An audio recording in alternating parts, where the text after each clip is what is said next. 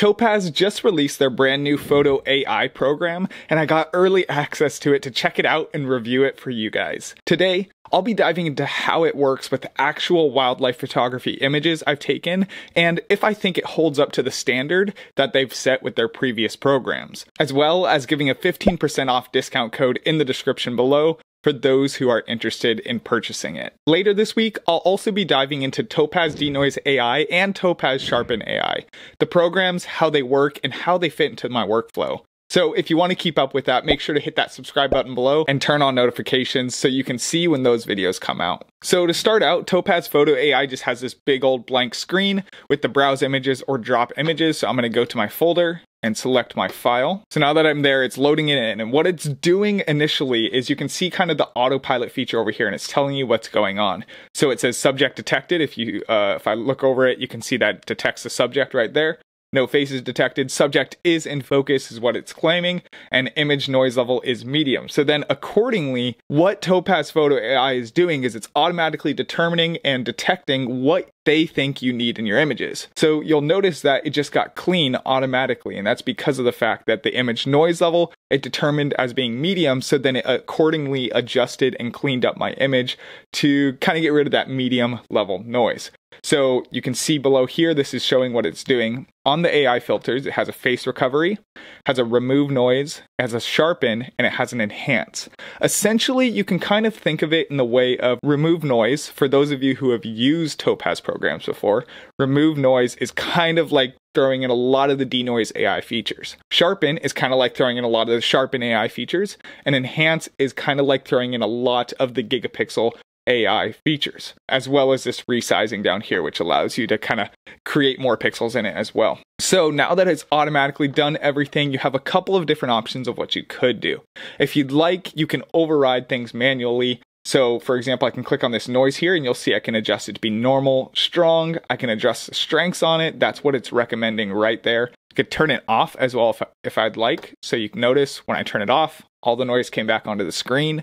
When I turn it back on, it got all cleaned up again. Personally, I kind of like how it did the noise already. I don't think it really needs to be adjusted there too much, and that's one of the awesome things about Photo AI is it really just kind of automatically does a pretty decent job of detecting things. However, when I did take this image before, I did like sharpening it up a little bit, which I actually even did just in Denoise AI, but the remove noise feature here on Photo AI does not allow you to sharpen it up. You have to actually go to the Sharpen tab. So let's try to click that on and just see if it can give us a little bit of extra. Here you have two options. You have lens blur, motion blur. It definitely would not be motion blur because there's not motion blur going on here, but what is happening is just a little bit of shallowly missed depth of field, right? So with lens blur, it helped get that even sharper in focus. I don't know if you could see that happen right there. It did help a little bit in terms of getting the bird a little bit sharper.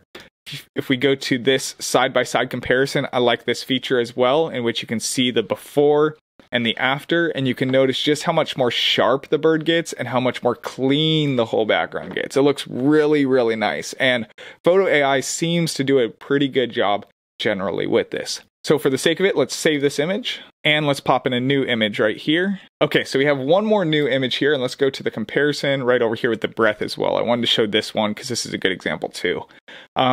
This one, again, it detects everything, subject detected, no faces, in focus, noise level medium. It was pretty much shot with the same exact settings and attacked focus very similarly to the last. I would argue this one is a little bit sharper, but yeah, regardless, it's very similar settings. So the noise, again, did a fantastic job of handling it, really controlling that noise without creating kind of patches of noise in the image.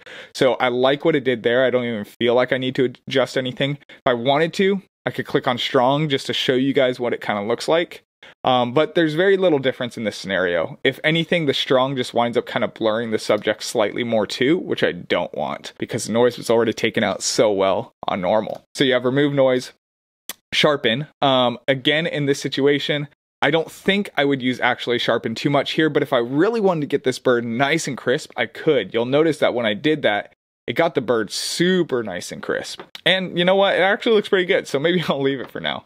and I'll let it just do the auto determining what strength to do it at. Again, you can slide that strength up and down. You can also turn on subject only or not, which I would highly recommend for Sharpen. But now let's go to the last feature. Let's turn on enhance just so you guys can see it.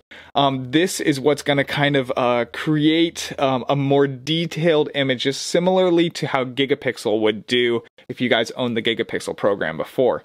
Enhance works pretty well in a lot of scenarios. I tend to always use low resolution. The reason why I say low resolution is because low resolution seems to do the best job of not creating artifacts, in my opinion, while still enhancing that detail and quality. I found that to be really true with Gigapixel, and I really liked that in Gigapixel as opposed to a lot of the other options in wildlife photography specifically. So I'd recommend using low resolution.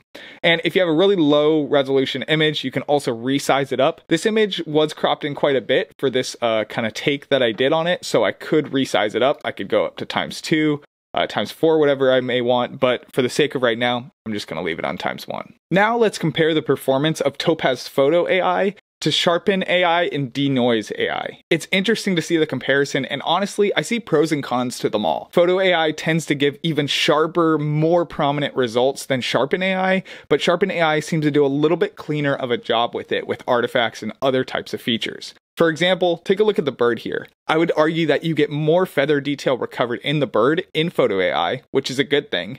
However, if you drop down a little lower, you'll notice that the flowers got overcorrected and look strange now, as opposed to in Sharpen AI. Currently, there doesn't seem to be a way to adjust masking in Photo AI, as masking is only done automatically by the computer, but maybe this will change in the future. In Denoise AI, we have a similar story of pros and cons. The denoising in Photo AI seems to be more clean than in Denoise AI, which is great. It's picky, but you get a little less slight blobs of noise that annoy me in the background sometimes in Denoise AI. But you also get a softer image overall on the subject included. You'll notice here that Denoise AI actually does a better job of sharpening the subject ever so slightly as opposed to Photo AI, when Photo AI is not using Sharpen. So this leads to a tricky set of results, but honestly, just like the Topaz programs before it, I believe that Topaz Photo AI is an amazing tool to have in your toolset and just has a specific use case like the other programs. It seems to be the right fit for certain photos that I took, while in other images, it may not have been the best option. What I do like about it more than any previous program that they have ever created though, is that it really does do all the work for you. You can pretty much mindlessly drop and drag the photo in, and it will give you the optimal results possible with the program thanks to its smart AI.